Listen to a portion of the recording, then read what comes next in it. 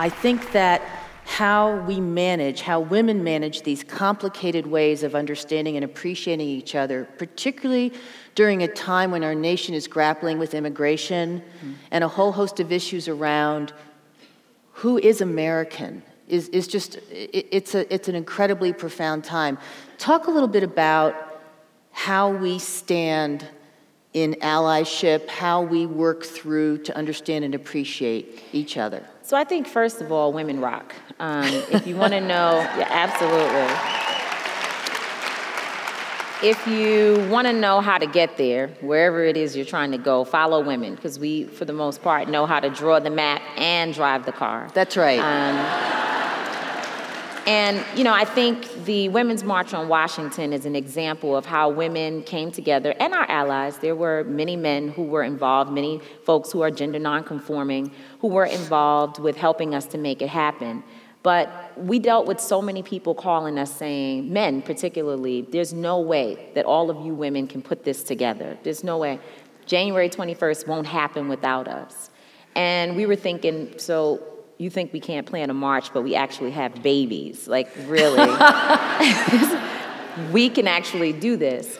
And to see that January 21st came together was so incredible for me and for so many. We had hundreds of people who worked to make it happen, women who left their jobs, left their families, left everything in order to make that incredible day of 5 million people coming together happen. So I believe that women will certainly be a part of the leadership out of this dark moment that we're in. You know, we see that women are beginning to run for office all over the country in ways that we never saw before. And that, absolutely.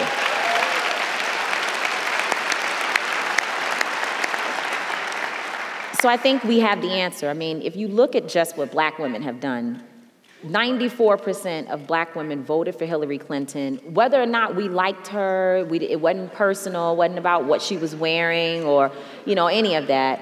We voted with our conscience, and we voted on behalf of our children and our children's children. So to be more specific, if you want to know really how to get there, follow women of color on your way to where you're going. That's why I follow you on Instagram. Well, hopefully there'll be something good there, but, you know, just ignore my ratchet days on Instagram, because I still post Cardi B and others like that. Right. Okay. But, you know, so I do think that women have a special compassion. And if you look at how the Women's March came together, when I talk about that whole idea of putting down your issue and being concerned with the issues of other communities, that's how that 5 million number came together. Right. It wasn't that we all agreed. It wasn't that we were all going to continue to work together. People didn't even like one another. Trust me, the Women's March was a labor of love and pain at the same time. But what we decided was that we're all in this boat together. We're feeling this despair. We know that our communities are going to catch hell. And in order for us to really show America what it looks like to be concerned and be my sister's keeper, we're going to have to come and show up in ways that we've never shown up before. And so hopefully now we will continue to show up for one another. And hopefully our men won't feel that they're not included in this, but actually will run to it and say, you know, wherever women are gathering, I want to be there because they are true leaders. That's right.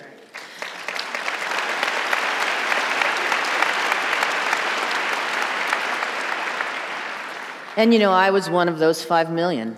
And the thing that struck me about that day, I mean, there were so many images that struck me about that day, but the number of men who were there, the number of people from across socioeconomic class, across race, ethnicity, religious backgrounds, I mean, it was really profound.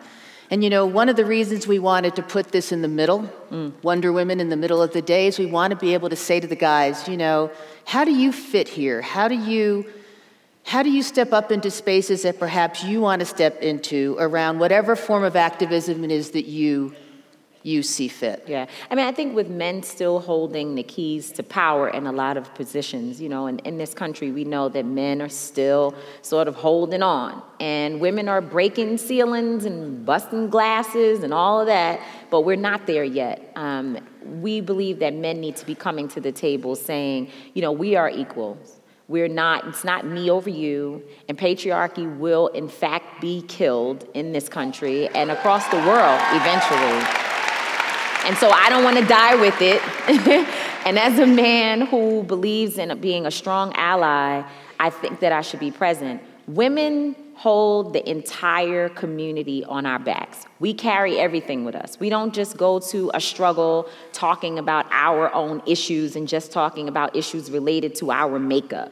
We go into a room and we're concerned about our husbands, we're concerned about our brothers, our friends, our entire community. That's the beauty of being a woman.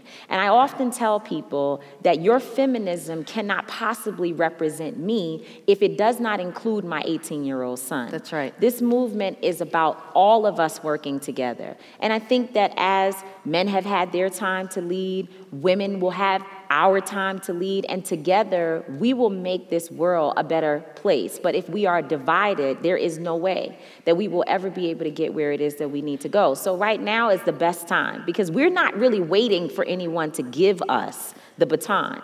We're taking it, we're running with it, we're running for office, we're leading, and we will continue to lead.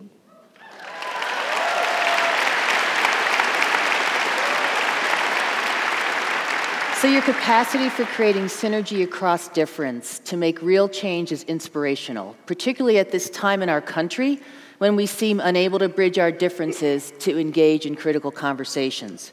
I know from reading your bio that your parents had a significant impact on you and your activism as it unfolded in a unique way for you.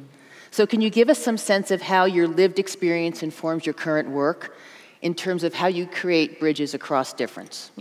I am so incredibly inspired by the many groups who are coming together and working together who had never been talking in the past. You know, there are so many organizations and different sort of sectors of the movement, whether it be the immigrant community, working with the climate change community, the police brutality community, working with the economic empowerment community, folks just coming together because people are feeling the pressure all over. And it is good to see that, you know, what some may have meant for bad, others mean for good in terms of the work that is being done on the ground. And so that is incredibly encouraging. At the same time, I think that we are in a very difficult space where people are certainly in their silos. You know, they want to ensure that their rights are protected. They want to ensure that whatever pain they're feeling is addressed. And sometimes you have to be willing to put your own personal feelings aside and worry about the concerns of other communities,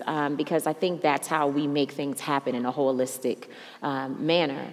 And so for me, my parents were two of Reverend Al Sharpton's first members. They helped start his organization a very, very long time ago, over 25 years ago. Yeah. And I had to go to rallies because they said so. It wasn't like a choice. You know, it's like going to church. You will be an activist. Yeah, it wasn't like, you know, on Sunday morning you get up and someone's saying, "How do you feel?" No, you were going. So I was a little girl going all over town, protesting, you know, and not understanding why. I wanted to go skating and things like that, and they had something else in mind for me. And I didn't really own the movement. It wasn't mine. It was just like mommy and daddy's thing that I had to do. As I got older, you know, I began to get a little more aware of what was happening in society and that some things weren't fair, but it wasn't my issue. It didn't impact me because my parents also had me sheltered, my brothers and sisters. We grew up, you know, in a very good situation. And it wasn't until my son's father was murdered, when my son was just 2 years old. He's now 18. So it's been 16 years. His father was shot and killed. And he was left in a ditch for nearly 2 weeks before his body was discovered. So by the time we saw him again after a trial, and we asked the DA to open up the records so that we could see his photos, because one can imagine what it feels like for someone to tell you that your loved one is deceased and you never have an opportunity to see them. So we always thought when someone knocked on the door that it could be him, and maybe this was just a terrible joke that someone was playing on us.